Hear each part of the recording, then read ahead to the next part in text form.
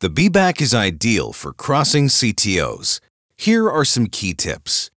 If significant resistance is felt when trying to cross a calcified lesion, push the catheter forward with the needle protruded and straight.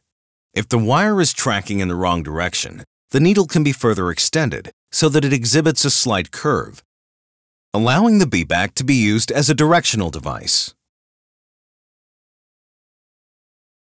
The radial orientation of the needle can be changed by rotating the BeBack catheter, creating a new channel within the CTO for the guide wire to track. With this technique, the guide wire can be steered and maneuvered through plaque while remaining in the true lumen.